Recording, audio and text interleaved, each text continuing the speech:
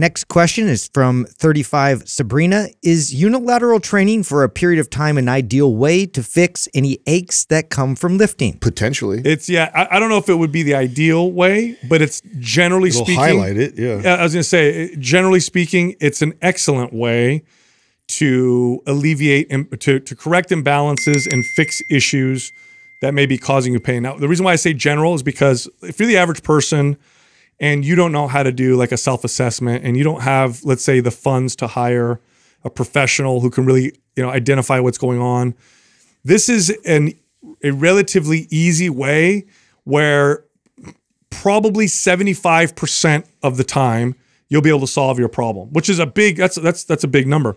Where my knee hurts, my hip hurts, my shoulder hurts, let me train unilaterally. By the way, we're going to get more in depth with this because it's not just training unilaterally. You also have to train unilaterally in a way to where you have mirror form on either side. That's the key. Like right arm looks exactly like left arm, so you have to watch yourself in the mirror when you're doing this. But this will highlight issues because, especially when you're doing bilateral stuff and especially with a barbell or a machine, yeah, it'll mask a lot of compensations that are occurring. You don't even know. You won't even notice that you're pushing more with one side or one side is compensating for the other until you go one arm at a time or one leg at a time. And then it really highlights those issues for you, balances you out, makes you feel, well, I think better. that's the most important part of the unilateral training. It doesn't do much for you if you just keep going through the motions. The idea when you do the unilateral training is you're really comparing your left to your right. Mm-hmm. And it will tell you a lot. If you, for example, let's say you've been deadlifting forever and your left hip is always hurting like crazy and you can't figure out why, because when you watch your videos of your deadlift, that doesn't look like there's anything really wrong that you can see with your eye. And then you go and you do single leg deadlifts and one side you have all the balance and stability, you can toe touch all day long. The other side you're falling all over the place and rotating out of control. Yeah, your form breaks down doing it. It's like, oh, you obviously have an issue with stability, strength, and control on one side versus the other. Now you go put the work in at, you do the 90-90s, you do the stability work, you do the strength work, you go good deep range, good full range of motion work, and then now you try and catch that left side up to the right side and then go back. If you just do unilateral, there's nothing magical about unilateral training that all of a sudden fixes those aches or pains. It's to help you get closer to identifying where the breakdown is in your body so you can then go do the work. Yeah, and it doesn't have to be like, as complicated as like, oh, there's an imbalance in this joint and abduction here. And it's literally like, wow, my right knee goes in this way, my left knee goes that way.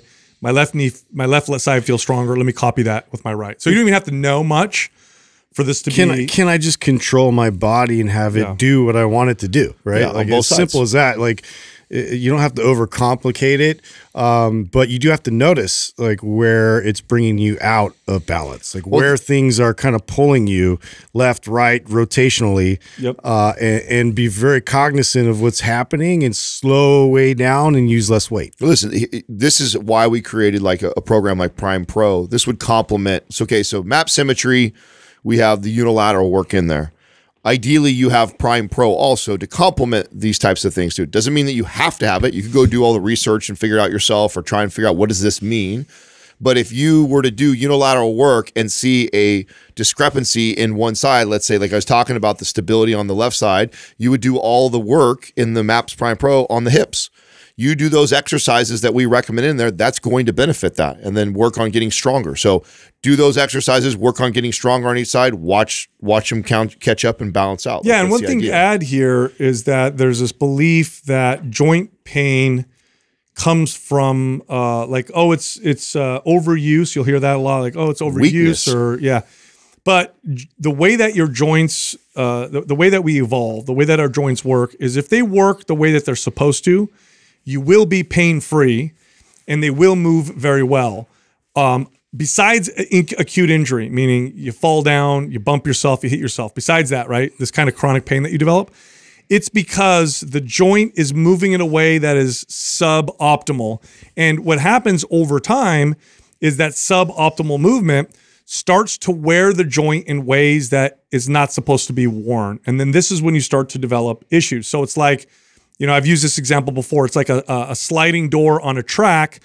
If it's perfectly balanced on the track and lubed, it's going to slide back and forth, no problem. If it's off just a little bit, it'll start to wear one side of the track, and you might not notice 1 or 2 times, but over, you know, a month or whatever, oh man, the track isn't looking good. It looks all chewed up. We got to replace the track. So why am I saying this? Because if you have chronic pain, there's a root cause to that chronic pain, and if you fix that, you tend to fix the pain, and versus going to get surgery or looking at the joint and saying, oh, I have something's wrong with my knee. No, it's not your knee. It's your movement. Something's wrong with your movement.